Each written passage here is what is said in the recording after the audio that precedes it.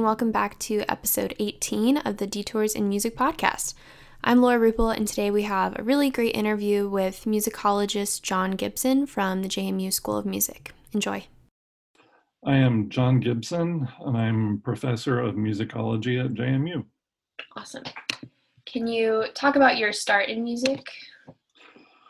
Yes, I was always involved in ensembles growing up. I was a band kid and a choir kid and an everything kid and a rock band kid. And I never really planned to do that as a career, but I always knew it would be a big part of my life. So I was in like every ensemble in high school there was, and it was just what I did because I wanted to do it. And there was other stuff I did that I thought would be more of kind of a career path. But I always knew, I would be doing music forever in whatever capacity. Yeah, awesome. When do you think you had the shift in mindset about making music your career? I know exactly when it was, down to the week. So when I went to college, to undergrad, I was a biology major. Okay. Because biology was kind of in academics was my first love. I loved and still love biology. It was just kind of clicked with me. I did well in it, and I wanted to be a doctor, basically. Okay. So I declared a double major with music just because I was going to be doing music anyway. I was a French horn player, and so I even in college I think I was in up to 6 or 7 ensembles at a time. Wow. Just including chamber ensembles. So I was using all of my extra time was going into ensembles anyway. So I'm like, I may as well have a music major also, take some theory, music history, whatever. Exactly. So I declared a double major with music as kind of the secondary major with biology and music. And that lasted about a year and a quarter. Okay. Until a chemistry class that was kicking my butt. I always really loved biology and never did well in chemistry, even in high school. So I knew that would be an issue. But I was sitting there spending, 80% of every week on chemistry. It just never came naturally to me, and realized one day I didn't want to be spending all of my days that way, and I didn't see that getting better. So I had a bunch of conversations, and again, this was probably around the end of fall semester, sophomore year. Okay. I have 3 older sisters, and the 2 oldest ones, one is a musician and one is a doctor, so I kind of was following their paths as well. So I called both of them and talked to them, and I called my parents and I talked to them, especially my mother, and I had really great conversation. And my mom actually said, forget everything else. Picture yourself in like 10 or 15 years. Picture yourself really happy. What are you doing? Yeah. And I had never thought in those terms before. I don't know why, but I had always thought in terms of, okay, what are my career choices? And instead of, picture yourself happy one day long from now. And it was really clear that I was doing music. That's nice. Yeah. And so that week I dropped the chemistry major and I dropped my chemistry class. It must not have been that close to the end of the semester because I wouldn't have been able to do that. It was probably mid-semester. Okay. I dropped the chemistry class, and every day during that chemistry class, I walked past that building just so I could enjoy not being in there. Yeah. And it was, this moment of clarity. I didn't know yet what I wanted to do in music. But oddly, there was never a moment of there was never a frightening moment like, what am I going to do with this? That didn't occur to me. Yeah. Yeah. One thing I guess that I can relate to is I think sometimes growing up in such a strong music world that almost majoring in music or becoming a musician can seem like we don't want to say yes to that. It's like, no, I can do something different. I don't know, it can make you feel better at least to say that you're not doing music for a little bit, and then you kind of realize like, oh no, I am exactly what I am doing what everyone thought I would do. So sure, you want to chart your own path, and yeah. Yeah.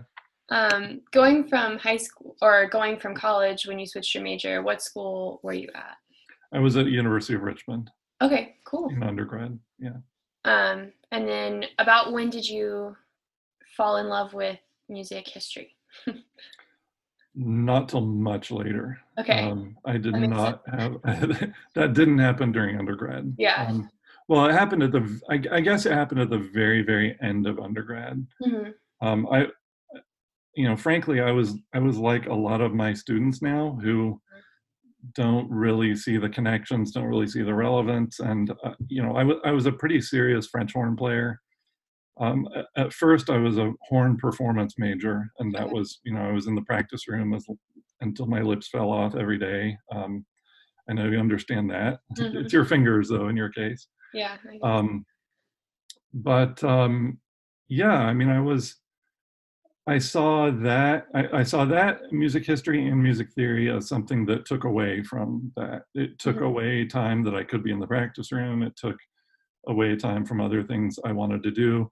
I kind of bought that there was some connection in order to be like, in order to consider myself a musician, I should know some stuff probably. Hmm. But Hmm. that was about as far as it went. We had 8 a.m. music history classes at Richmond also, and I am not and will never be and have never been a morning person. So I can completely, I actually think that's one thing that helps me relate to and not get just mad at students, at my students now, because I completely get it. Yeah. Because I was that, and I mean, there were several times I woke up in class with my music history professor looking at me. Yeah. It wasn't because I was trying to be a jerk. It was just Yeah. because, I drank a cup of coffee and a Mountain Dew on the way to class, and that was the best I could do. Yeah. Yeah. And I wasn't interested. So your question is, when did that happen? Probably in the big. I took a gap year after undergrad. Okay. Probably around the beginning of that year is when I started to know that's what I wanted to do. Okay. Were you Go on. doing like your own research type of stuff? Yeah. So I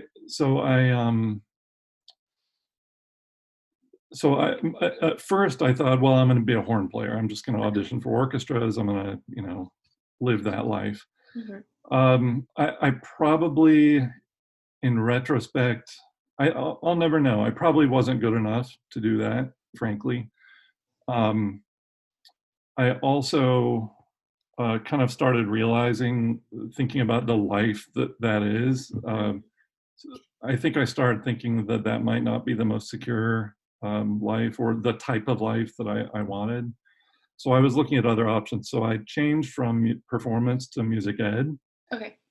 Um, Even though I wasn't really passionate about that, that probably wasn't a great move. It was just kind of thinking, oh, there's more here. I don't Hmm. Probably isn't true, but I thought it was. Hmm. Um, and I student taught instrumental. Uh, I student taught middle school and high school band, Okay. and the student teaching experience really clarified. I mean, I really enjoyed it and Hmm. learned a lot. It clarified that's not what I wanted to do. Yeah. I didn't know what I did want to do. I had one interview at the end of senior year, and I was for a band position. I was the runner up for that position. And in retrospect, I'm really, really glad I didn't get it. And Hmm. I shouldn't have gotten it because the person who got it was super passionate about it, and that's what they wanted to do. Hmm. So at that point, I started thinking about. I had always thought I might want to go into conducting, into Okay. orchestral conducting. So I thought, well, this is what I want to do. At the same time, actually, throughout senior year, I was more and more convinced that's what I wanted to do. So I was talking to our orchestra conductor. We had an interim conductor while our conductor was on sabbatical. Hmm. So I was talking to him a lot. And so I went to one orchestral conducting audition at so you have to send in videos and stuff to get the audition. Hmm. And I had done some conducting. I mean, I conducted our orchestra a little bit, and I think I was as good as I could have been at that without any real experience. Hmm. I went to an audition at Peabody, and there were like I think there were 45, 55 auditionees, and they were taking two people. So I'm sure I didn't even almost get that. Mhm. And they were all a lot older and stuff. And I didn't really know what that world was about. I didn't know what I was getting into. Mhm. Um, but around that same time, I started thinking, okay, well, what is that life like? Mhm. Like, Yeah. what is this? I'm trying so hard to get into. Yeah.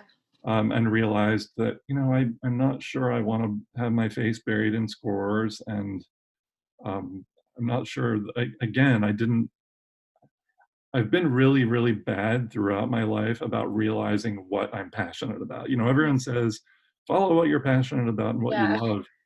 It's kind of hard to tell sometimes. Yes, I agree. Yeah, or it was for me at least. Yeah. So um, in the beginning of that, I worked for a newspaper just as a bill paying job for a year, Mhm. and started thinking about musicology pretty seriously, and started realizing that a lot of the things that musicology were about I had always really liked. Again, never dreamed that that would be what I did. I'd always, not always, I had kind of been realizing I had this kind of interest in scholarship and Mhm. starting to see myself as that kind of person. Um, so yeah, I mean, I applied to some schools, and um, I took that gap year to Mhm. really immerse myself into that. I actually wrote a paper, and and it's a long answer to your question, but that's when Yeah. I fell in love with it. When Yeah. I wrote a paper, not because anyone was telling me to, Mhm. but because it was something I was interested in. I did research on microtonal music, on like 20th century microtonal music, and I went and met one of the main composers, Ben Jonson, in North Carolina, and hung out with him for a while, and read a bunch of books. And that was my first experience, like reading stuff that had nothing to do with school. This is Mhm. the idea that you could read something like a book on music just because you were interested in it. Yeah. I don't know why, it never occurred to me. Exactly. And I sat down and I started writing, like, for no reason. Mhm. Um, and I wrote this paper and I submitted it to grad schools. That's in musicology, that's one of your main things, is you Mhm. submit papers. And I got in a bunch of places, so I went. Awesome. Yeah. I think um, the concept of like noticing when you're actually really passionate about something or the work doesn't feel like work. Um, for example, like this capstone project for a lot of people is really daunting, including for myself. And the options they give you are all like research based. Sure. They allow for creative, but even the creative projects are probably not that interesting, at least when I looked at them. Hmm. And then I thought back of my 4 years at school and I was like, oh, what was the one project or like what are projects that I was able to fulfill without getting annoyed by it or like feeling like I actually did my best. And I had to do a podcast for a writing class my freshman year. That went really well. And so that's like what I brought to this. And then it's turned out well. So um, not to say that I won't ever enjoy a research paper, but I just knew like if I did that for this, it wouldn't be the best I could do. Yeah, sure. I mean, Um, so you and frankly, a lot of undergrads are ahead of where I was at that. I was just not very self-aware. And we that was, probably aren't either. I don't know. We might look more prepared. Do you think now, if you weren't a musician, you would still be in the science field? I think so. I think that's probably that was the other path. And I look back on all the choices that, on the path, if you want to think of that metaphor. And I think about all the kind of twists and turns, and at every stage, when I look back now with kind of clarity of how I would not have been happy doing so many of the things that I was trying so hard doing. Yeah. And it's kind of like, why wasn't that clear then? Like, Mhm. did I not know anything about myself? Yeah. And I have plenty of family members who are doctors, and it, it's great. And again, the science part of it, I love. Mhm. But realizing what those days are like, those Mhm. days and nights and being on call and all of this, um, in some fields at least, and sometimes in, with like surgery, doing the same procedure many, many times every day. Like my job now, every semester is different. And Mm-hmm. students are different every couple of years, and everything changes all the time. Mm-hmm. And I didn't realize I really need that. So yes, I think I would have gone probably into medicine, Mm-hmm. and I think I probably would have been happy, but probably not as happy. In your undergrad, you struggled, I guess, a little bit with knowing which major you wanted and then what type of concentration you wanted to prepare you for the future. Um, is there something else that you would say you had trouble with? Uh,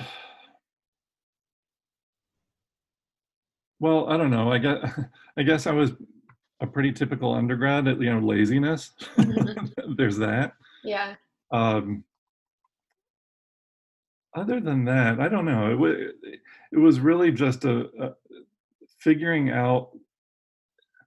I wish someone had said to me like what is it you would do if you didn't have any schoolwork? And after you're bored of playing video games and doing nothing and going for a run or whatever, what is it that when you have to come back to do something just because you want to, what is that? Mm-hmm. And no one really said that to me, and I think um, yeah, it took me a long time to figure all that out, but I had a great experience. It's not like it was I loved undergrad. It was Mm-hmm. 4 great years, so it wasn't painful figuring all those things out. I Mm-hmm. feel like in retrospect I was stumbling around in the dark a little bit. Yeah. What's some advice you hear yourself saying a lot to students at JMU, or just advice for younger musicians? Mm. uh, I was I was a freshman advisor for Okay. 7 years in the honors program. Okay. um, so I'm thinking your question makes me think of that and things I found myself saying to incoming freshmen a lot, a lot of whom were undeclared, and some of I really liked it when I saw someone undeclared, Mm-hmm. um, but a lot of them were worried about that and trying to figure stuff out. And I mean, I honestly, I gave the same advice that I asked the same questions that my mom way back when Mm-hmm. asked, like, what do figure out what it is you're passionate about, and what life you want to lead, and think in terms of in those terms, instead of saying, okay, um, Mm-hmm. these are the 30 careers that I can envision Yeah. myself having, choose one. I think that doesn't work so well, because really when I was 18, 19, 20, 21, I didn't really know enough about what those careers were.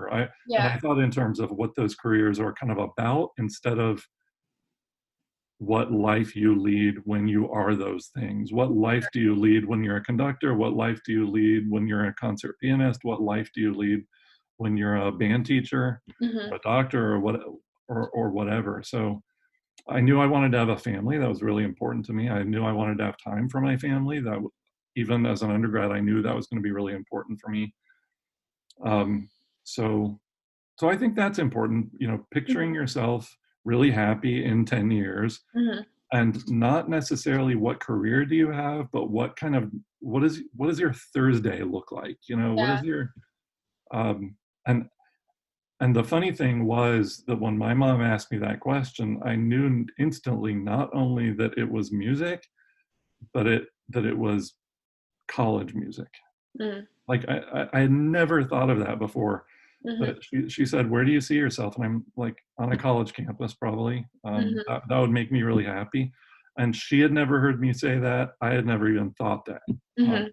but she was Yeah. right. We can surprise ourselves sometimes with the right questions, I think. Yeah, sure, sure. In your professional life, have you ever considered changing your career path? And this could also be like focus, which is Sure. probably more likely. Um, once I, so I guess you're saying after grad school and all that? Mm-hmm. Not really. Mm-hmm. I've been too happy to. I, I mean, I basically My colleagues and I talk about this a lot when we're having bad days, or when you're reading a paper from a student who isn't trying. It's easy to get mired in the negative, and sometimes you just have to pinch yourself and say, look, I get to spend my days doing, like, talking to people about music. Like, that is, so really every day is kind of a pinch yourself day, Mm-hmm. really, when you think about it. When you get really specific there, I mean, in terms of like musicological focus, I'm in the middle of a shift right now. Okay. I think I've even talked about that a little bit in our class, that my specialty is 17th century French rhetoric treatises. And I know that sounds really, really interesting, but but I've published on that. I just came off a really, really long article, like an 80-page article that took a lot out of me, and for a little while I'm kind of done with that. And Mm-hmm. right now I'm going more into a secondary area, and I don't know whether it's going to be like a little break and a breath of fresh air, Mm-hmm. or whether it's going to be something I work on for years. And Mm-hmm. the new area is stuff like we're talking about in class. Yeah. Would you say that your musical detour, I guess, was deciding to go into musicology? Uh, yeah, there were a bunch of them. Okay.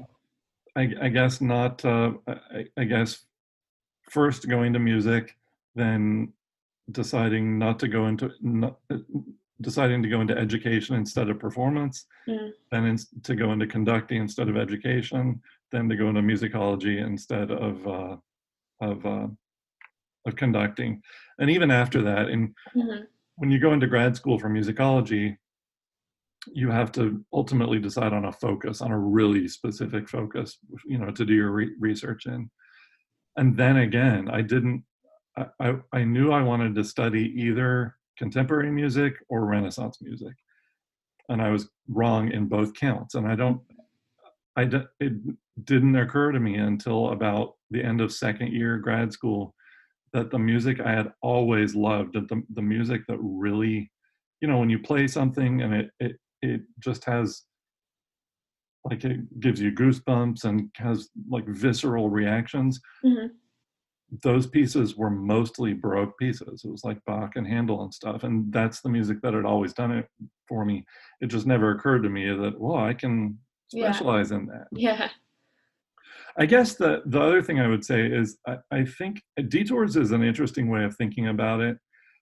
I think for myself, I probably wouldn't call a detour, to me kind of implies that you leave a path and then come back to like the path eventually. And I never really came back to any of those things. It was more for me like like like branching paths, and you follow this one Mm-hmm. and you never go back to that other one. Mm-hmm. So with my own kind of evolution, it was more of that. Yeah. Um, I guess, can you talk a little bit about what brought you to JMU and then what you do every day? Like, what's your Thursday? Yeah, okay.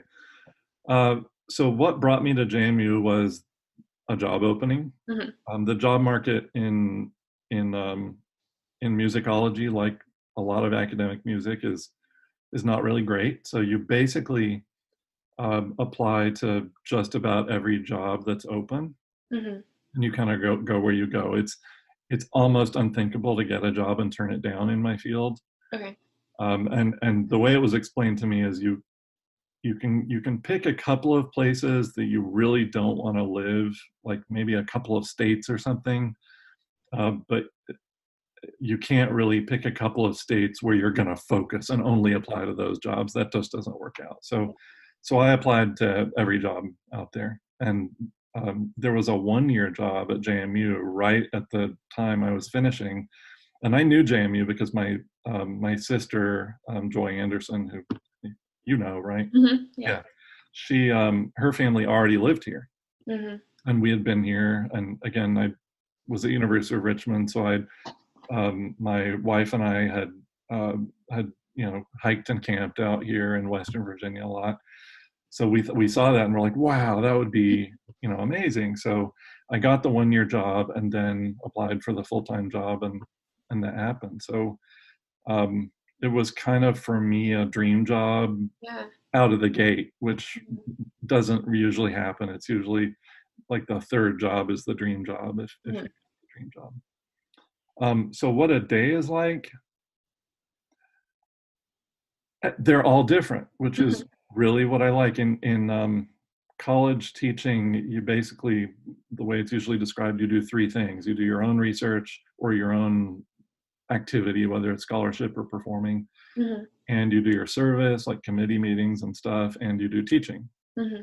And the type of school you end up at determines the balance of those. At JMU, it's pretty even. If I had gone to like a research one school, it would be very research heavy, and you might teach, one or two classes a year. Mm-hmm. And then, there are other schools where it's all teaching. You don't do any research. So I really like the balance. Basically, day to day. Of course, now it's different. I Yeah. guess we're talking pre-pandemic, right? Yes. Uh, During the semester, it's basically teaching and then getting ready for the next day of teaching is, um, in most semesters, like 70% of your day. Mm-hmm. That makes sense. And yeah, especially if you're teaching a new prep, a new class, or teaching a class in a really different way, Mm-hmm. it can take, like I changed my music history class a lot this past fall, kind of rebuilt it, and I was spending probably 8 to 10 hours planning for each class. Wow.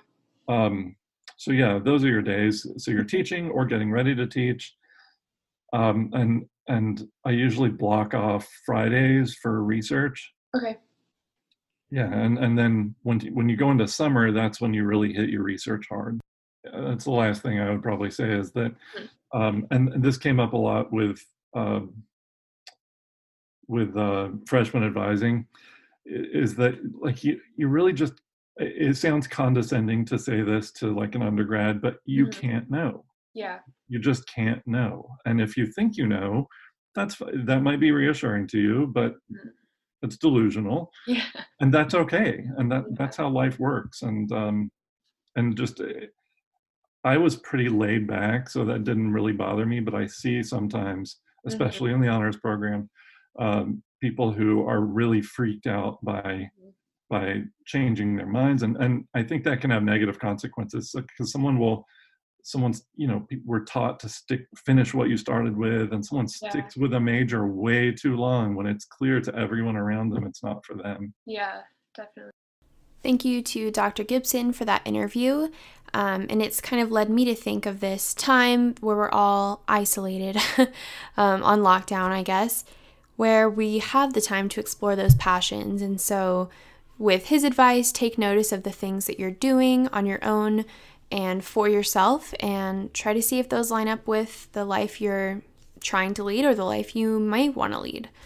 Thank you for listening, and as always, you can access the podcast on YouTube, on laurarupelobo.weebly.com, on Spotify and Apple Music podcast apps, and with the podcast through Instagram, Detours in Music, and through the email, detoursandmusicpodcast@gmail.com. See you next time.